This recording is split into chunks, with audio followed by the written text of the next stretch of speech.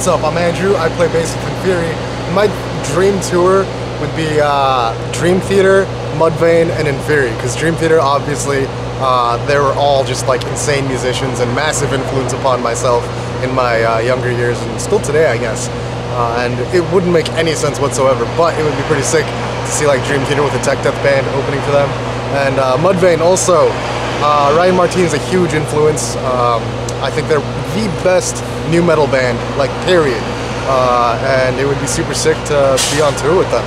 Hey guys, I'm Spencer. I play drums for INFERI, and my dream tour would be INFERI headlining, obviously. And man, if we could get Meshuggah on that, as well as the Black Dahlia Murder, and just because Herbie Hancock would be really sick to be on that as well. Makes no sense at all, but those are three artists that have been really influential on me. Thomas Haka is one of my favorite drummers. So with Shannon Lucas and now Alan Cassidy from Dahlia, and then Herbie Hancock. I really like funk stuff. So.